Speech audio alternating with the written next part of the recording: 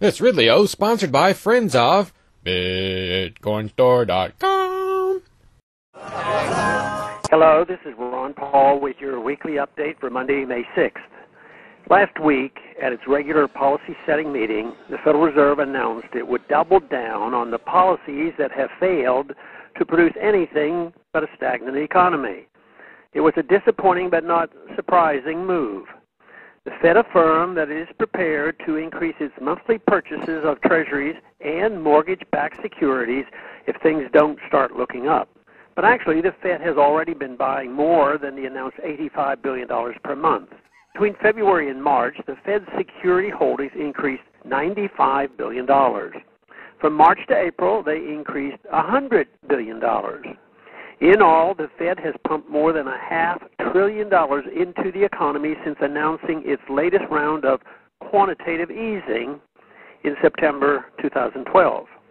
Although many were up in arms when the Fed said it would buy $600 billion in government debt outright for the previous round, QE2, all seems quiet about the magnitude of QE3 because it doesn't come up with a huge upfront total price tag. But by the year's end, the Fed's balance sheet could hit $4 trillion. With no recovery in sight, where's all this money going? It's creating bubbles. Bubbles in the housing sector, the stock market, and government debt.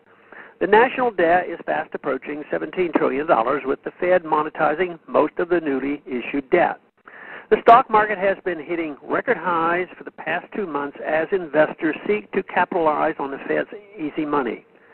After all, as long as the Fed keeps the spigot open, nominal profits are there for the taking.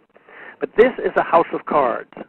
Eventually, just like in 2008 and 2009, the market will discipline the bad actions of the Fed and seek to find the real normal. In the meantime, real families are suffering. While Wall Street and the government take advantage of access to the Fed's new free money, the Fed claims there is no inflation. But who hasn't paid higher prices at the grocery store, the gas pump, for tuition, for insurance? It's bad enough that household incomes have stagnated, but real purchasing power has declined so much that 1 in 7 Americans, 47.3 million people, are on food stamps.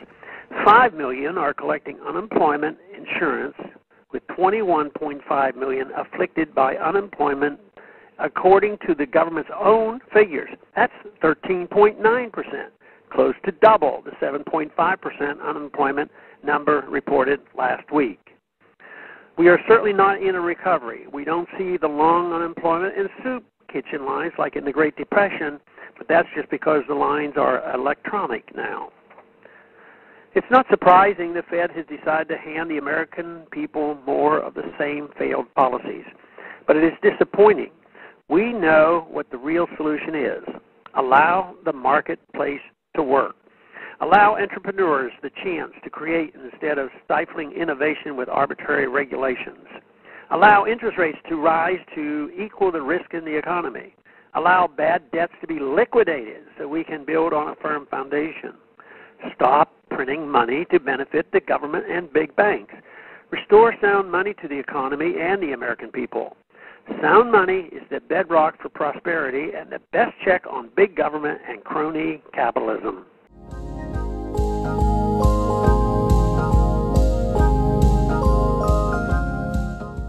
It's Ridley O, sponsored by friends of BitcoinStore.com.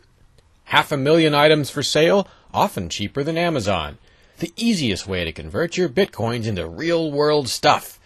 They're privacy-friendly. You don't even have to give your name. BitcoinStore.com.